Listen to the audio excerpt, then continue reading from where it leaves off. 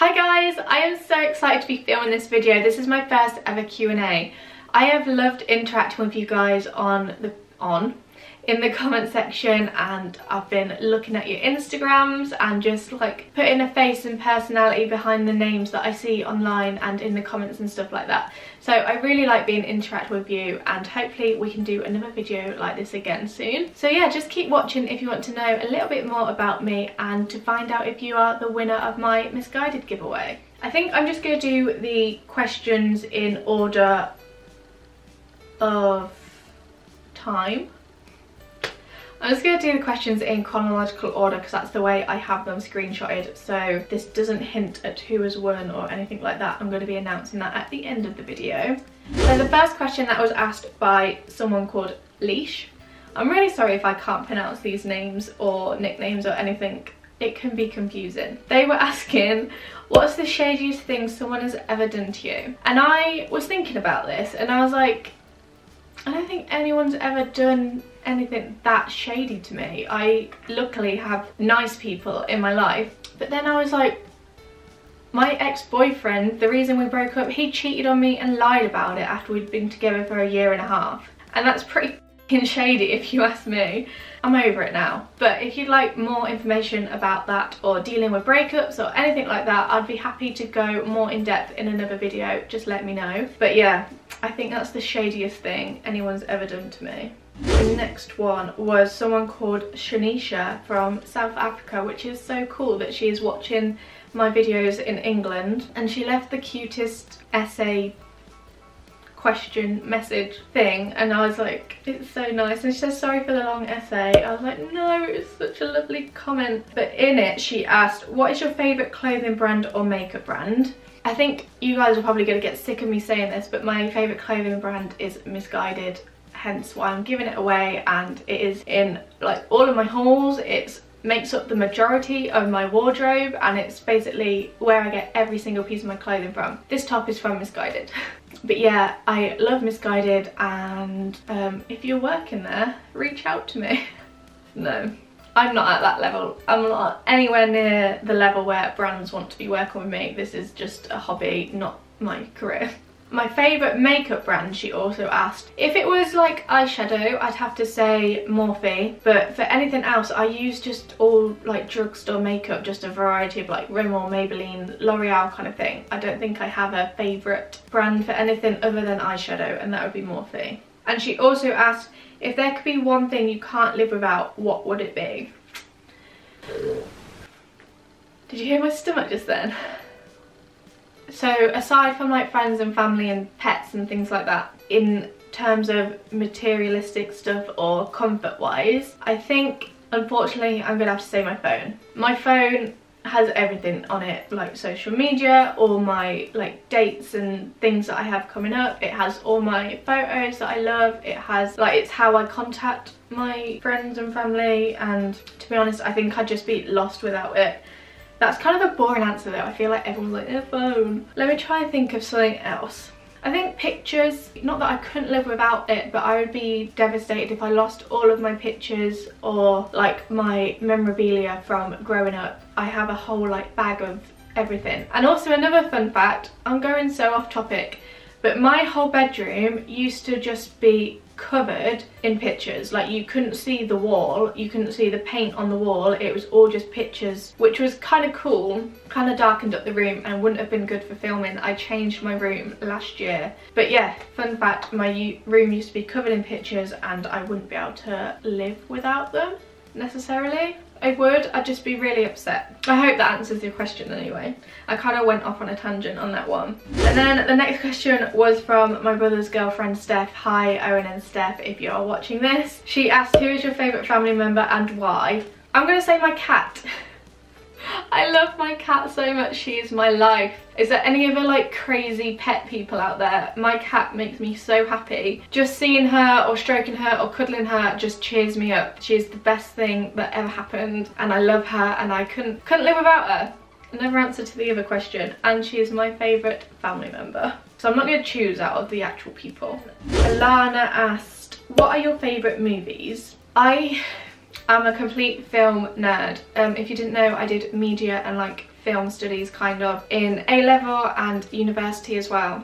And for my dissertation. But my top favourite films, I have categorised my favourite comedy, my favourite horror, my favourite family film. So favourite comedy is Bridesmaids, always, I know all the words, watched it countless times. Favourite horror, Jennifer's Body. Absolutely love Megan Fox, she is my ultimate girl crush. That film is so funny and postmodern and just perfect. My favourite Disney cartoon family film, Lilo and Stitch. That is also hilarious and it has really good Elvis music in it. I feel like I can relate to Lilo quite a lot. So yeah, they're my absolute ultimate favourite films, but I'm also going to insert my list of films that I love in general and that I'd always watch again. And then I'm going to insert films that I want to watch and I've heard really good things about. Oh, and she also asked, what are some of your most embarrassing moments? I have quite a lot. I feel like I'm very socially awkward and a lot of embarrassing things happen to me. But I've like blocked them out of my head. I don't like thinking about it. I hate the feeling of embarrassment or that people are looking at me. So I've blocked it out of my head, like any really embarrassing moments. Something embarrassing that happened last week was me and Ben went to see a show and this woman asked if we had tickets for it and I said, yeah, we do. Why, were you trying to get some? And she worked at the venue, she just wanted to see the tickets. And I was like, can I just crawl up and die, please? Like, stuff like that happens to me quite a lot. I can't think of anything like ultimate embarrassing. I'm sure it has happened, I've just blocked it out of my head. Right, someone called Rebecca also asked, if you could release your own lipstick, what shade would you pick and what would you name the shade? If I was to release anything, I'd release eyelashes, I think. I'm more of an eyelash person than a lip person. I'm all about the eyes and not the lips. But if I was, hypothetically, to release a lip shade, I would release like the ultimate glossy nude. You know, where it's like just so smooth and shiny, but like perfect glossy lipstick in like a nude that suits every skin tone. That would be my kind of colour, and I would name it Dream, because like to be able to do something in my lifetime would be the ultimate dream, and like I feel like you should never give up on what you hope for and you should always dream big no matter how silly you may feel. It could always happen, so I'd want that to inspire other people. That's what I would call it. And then someone called Samantha asked me, if you could only wear one item of makeup every day, what would it be? That's easy, and that would be my eyebrows. I look deceased if I don't have my eyebrows on, so 100% I would not leave the house without my eyebrows being done. So my only piece of makeup every day would be brow powder. Then my brother, hi Owen, asked, would you rather fight 10 duck-sized horses or 1 horse-sized duck? 100% 10 duck-sized horses, because horses are huge. Can you imagine a duck being that big? And like, they're pretty intimidating, horses. They're stronger than us. Why would I want to fight something that has the upper hand on me? Like little horse ducks that are tiny and just like all they could do is probably get my ankles and that's it. So yeah, 10 duck-sized horses. It's a really deep question. Thanks for that, Owen. And he also asked, if you won the lottery, what would be the first 5 things that you brought? House, car, holidays, probably like a round trip around the whole of America, clothes and a dog. And then someone called Laura asked me, what is one dream of yours that you'd love to come true? Maybe, realistically, at the moment my dream is to have a house with Ben and I'm working towards it, so I'd love it if that came true in the near future. Or like a slightly bigger dream of mine would maybe to work in the film industry, to be like a TV or film producer. That would be like the ultimate dream of mine, so you never know. I'm never going to give up on it. We'll just see what the future holds for us. And then someone asked, what is the scariest thing that's happened to you? I feel like I could do a whole video talking about this, like a chatty story time, but there's been a time where me and Ben have been like followed and I had a panic attack and it really scared me. I'm not sure why they were following me. Luckily we managed to get rid of them and it was just like something out of a film. I think that would be the scariest thing that's happened to me, and that was about 3 years ago. Some other things maybe on planes when there's been really bad turbulence and the plane like has fully drop and I was like, oh my god, this is it. I was sat on my own, I was nowhere near my friends, I was just crying silently by the window like, oh my god, this plane's going down. So yeah, that was not a good start to my holiday to New York, but we made it, we survived. And then a girl called Becca said, I absolutely love quotes, so my question is, what's your favourite quote and what quote do you live by? So I actually have a quote tattooed on my ribs that says, to the moon and back, which is part of a longer poem or saying or whatever, but my nan used to say it to my dad and my dad used to say it to me growing up. I'm not sure of the entire thing, if I can find it I'll insert it, and then it says, I love you to the moon and back. So I got to the moon and back on my ribs. And she also asked, what quote do you live by? I don't know if I live by any quotes per se, not off the top of my head that I can think of. Some quotes that I have saved on my phone, which like particularly took my interest, would be, and those who were seen dancing were thought to be insane by those who could not hear the music. And then the other one is, the greatest prison people live in is the fear of what other people think.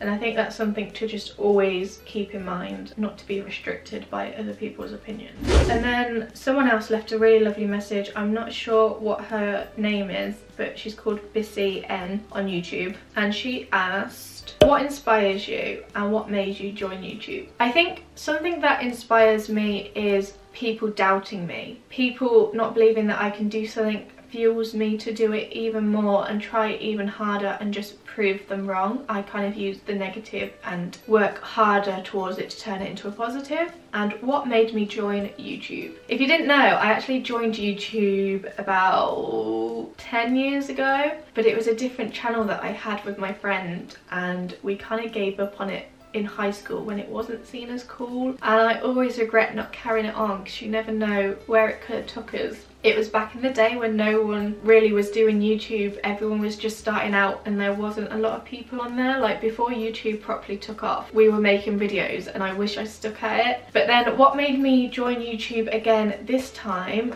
I've just always wanted to do it. I think life has just got in the way. YouTube is my TV, like I don't watch TV, I just watch YouTube videos and that's it. And I've always wanted to do it myself, but then I was at school and I had no time, I was at uni, and like you always just make little excuses like, oh I don't have a good camera, or I don't have the right background or a place to film, or I don't think people will watch me, I'm worried what people would think kind of thing. And then I just found like the moment was just right. When you're in the right moment, I think you just know, and there was no more excuses. I kind of just had it in my head that I was going to start doing it, and it took a lot of research. Like there's a lot that goes behind it that you wouldn't actually think. For someone that's never done YouTube before, it's quite a lot to process of like channel banners, advert, description of your channel trailers, photos, doing an Instagram that goes with it. It was all just like, I had to research how to put it all together and properly start a channel. Yeah, I'm gonna leave the name of a YouTuber that really helped me out figuring out just how to get my YouTube life together. So if you're interested in starting your own channel, this woman is full of information and really helped me out figuring my journey. And then Nadine asked, what skincare products do you use? I actually have a whole video about my skincare routine, which I will leave linked below if you haven't seen it, but it goes into all the drugstore products that I use, and I only use drugstore products if you are interested. Someone else called J Navarro, sorry if I'm pronouncing that wrong, says, do you like to dance? And if yes, what kind of music? No. No, I don't, because I can't dance. I was born with no rhythm in my body. I can't even clap in time with music. If I was to go out and I had to dance, I'd just be like swaying awkwardly in the corner. And this person also asked, what is your favourite perfume to use when you're going out and want to feel more sexy? I think my absolute favourite perfume would be the Giorgio Armani for Women. I'm going to insert a photo of it here. Oh, it just smells so like a grown woman on a night out, like a posh night out. Like this woman has her shit together, she knows what she's doing, and she's going out and having fun. That's what it smells like. It's a very like dark, sultry evening fragrance, and I love it. Someone called Mandy said, I love your top, where did you get it? I leave all of my links to my clothes that have been like clothes or jewellery that have been featured in the description box. So if you want to find out like where I got this top and where I got the top in the other video, or any video that I have put up, I have linked the top in the description box. So just click see more and you will find it. but chances are it's going to be from Missguided. If I've forgotten and you really want to know where my top's from, it will probably be from Missguided. Somebody else called Lumi D said, what is the makeup product you can't live without? I've already answered that question below, so I'm not going to repeat it. But she also asked, what is the first thing you do when you wake up? Unfortunately, I check my phone. I check any like notifications that I have and just like reply to any messages that may have been left overnight, and then I get up and just start my process of getting ready, and then I have breakfast and check my like social media. Like I'll scroll through Instagram and Twitter until I have to leave the house.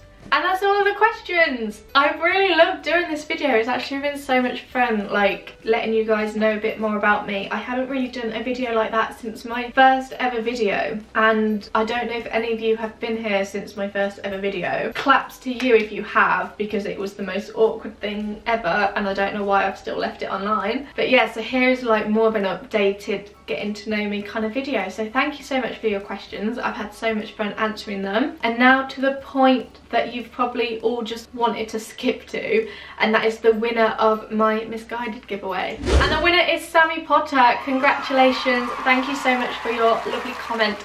And thank you for your support. I think you said you'd been here since I was on 100 subscribers. So, wow, just thank you. I'm going to get in contact with you on Instagram later today. Maybe like within 2 hours, so that you have a chance to like watch this video and maybe be surprised. But yeah, I'm going to message you on Instagram and we can sort out picking what clothes you want and getting it sent over and all of that stuff. So thank you so much, and thank you to everyone that entered or has subscribed and just been so lovely to me, like starting out on YouTube. It has been amazing so far, and I've only just started. So yeah, thank you again, and I will see you next week with another video.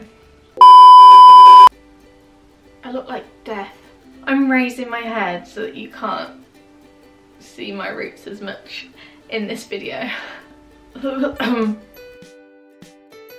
nude that shoots.